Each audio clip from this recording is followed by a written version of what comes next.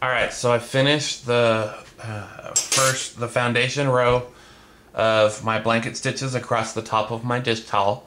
And so now I'm ready to go ahead and do my first row of double crochets. And basically I'm just going to do one double crochet in each of the spaces created by the blanket stitches. And here at the very end, this is the end that I ended with when I was going across. Basically I just looped the yarn back through this final stitch to kind of just secure it. I'm leaving this tail on here because what I'm going to do is I'm going to weave in as I go. So I'm going to bring my first row of stitches is going to come across this way, and so then when I go up to do my second row, I'm going to grab onto this. I'm going to weave this into the stitches going back across, so that'll secure it nice and tight on this end. So anyway, to start with this row, basically it's just simple double crochets. And you'll see that when we start off here, this first stitch, see how this one's kind of at a diagonal because it was the very first stitch that we did? Well, we want to bring that up and make that flat across the top just like the rest of them. So basically what I'm going to do is I'm just going to go ahead and stick my hook in through this diagonal stitch just like that. And I'm going to grab onto my yarn, pull it through, so I have one loop on my hook, and then you'll see that now that's pulled to the side, and so it sits flat across the top just like the rest of them.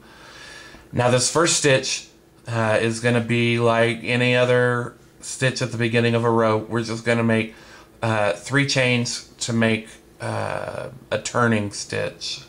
So we'll do 1, 2, 3. And I like to do 3 for my double crochets because I crochet very loosely.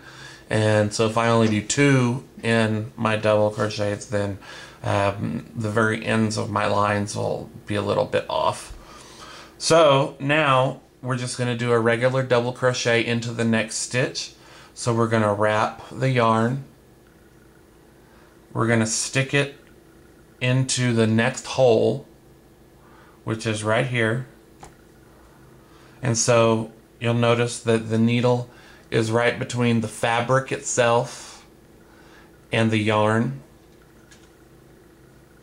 So I'm going to grab it, pull it through, and then I'm just going to finish this like a regular double crochet.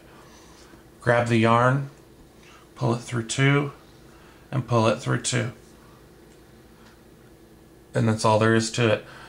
Go ahead and do the next stitch, which is same thing, double crochet. So we just wrap the yarn, we go and put it into this hole that's created between the fabric itself and the yarn. Pull through 2, pull through 2, and I'll go ahead and do one more.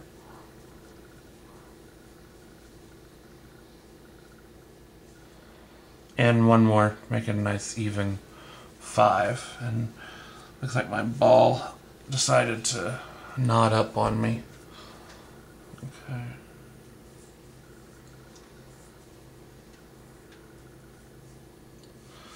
So now we've got 5 stitches, and like I said, I'm just going to do one regular double crochet all the way across in every stitch all the way across. So the next video is where I'll show what we do for row number 2, which is where we're going to start doing our decreases, because if you'll notice, like in this sample, it angles. It angles up.